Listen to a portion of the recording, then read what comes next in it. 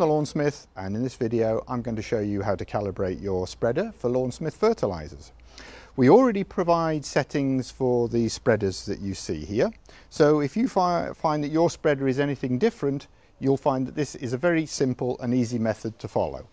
We have two grades of fertilizer. We have a mini grade, which you see here, and then there is the standard grade that you see here, which means that when you do come to do your calibration, you're only going to have to do 2 lots of settings.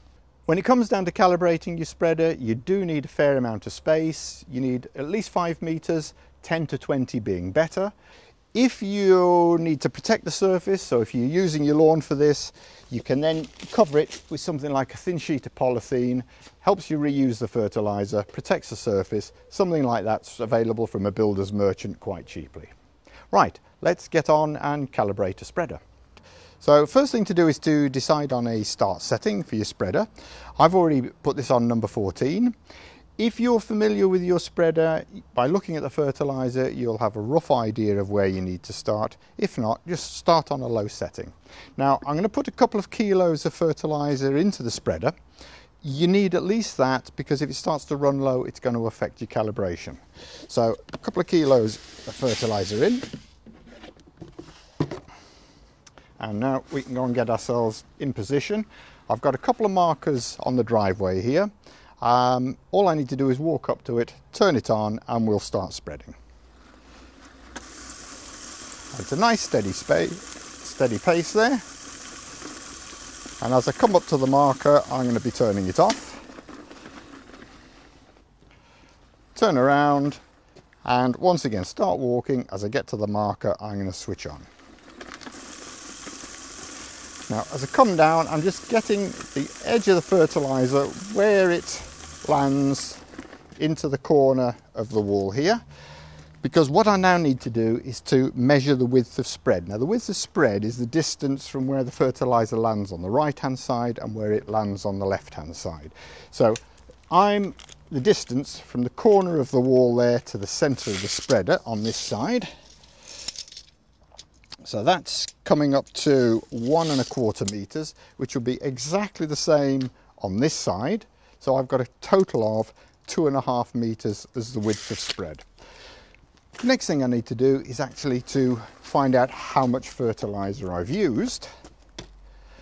To do this, I need to reweigh the fertilizer. So we're going to take it now and we're just going to tip it back onto the scales. So we just need to work this out now. We started off with a setting on the spreader of number 14. The length of the spread that we did was 10 meters. We did that twice, so that's 20 meters. And we established it was 2½ meters wide. Multiply the two together, that gives me 50. The weight of the fertilizer when we started off was 2 kilos, which is 2,000 grams. And when we finished, we ended up with 1½ kilos, which is 1,500 grams. That means the amount used is 500 grams. So to get the rate per square meter, we're looking at 500 grams used divided by the area. So that actually gives me was 10 grams per square meter.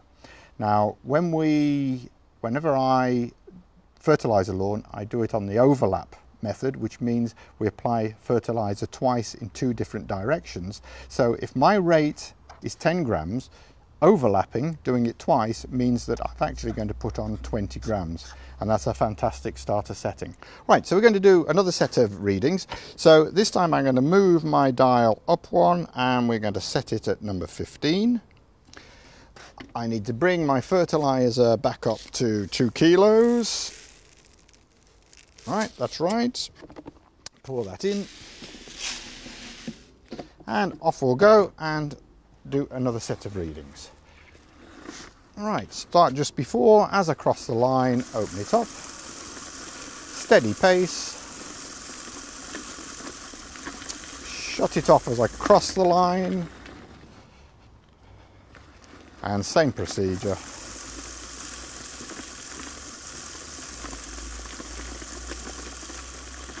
And shut it off. Now, as we've already done most of the calculations previously, all I need to do now is to weigh the fertilizer.